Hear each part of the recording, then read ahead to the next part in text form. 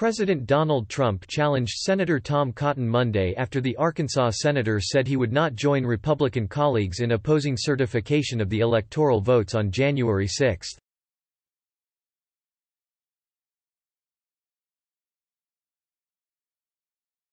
"How can you certify an election when the numbers being certified are verifiably wrong?" Trump wrote on Twitter.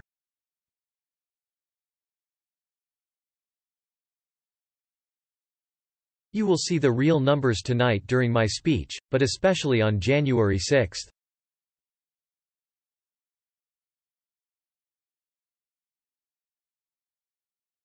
Trump appeared angry at Cotton for choosing not to join a growing group of Senate Republicans who would oppose the certified electoral results in select states.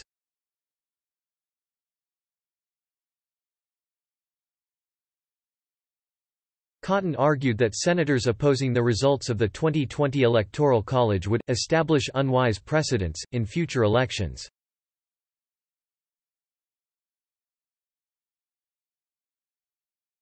Objecting to certified electoral votes won't give him a second term. It will only embolden those Democrats who want to erode further our system of constitutional government, Cotton wrote in a statement explaining his decision.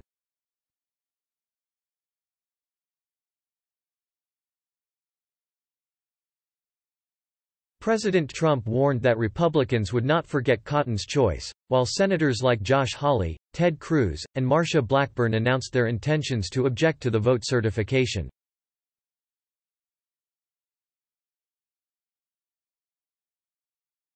Republicans have pluses and minuses, but one thing is sure, they never forget, he wrote.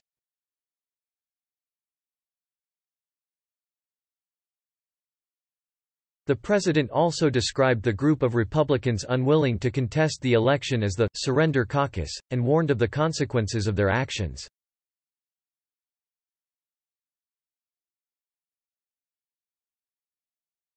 The "surrender caucus" within the Republican Party will go down in infamy as weak and ineffective guardians of our nation, who were willing to accept the certification of fraudulent presidential numbers, he wrote.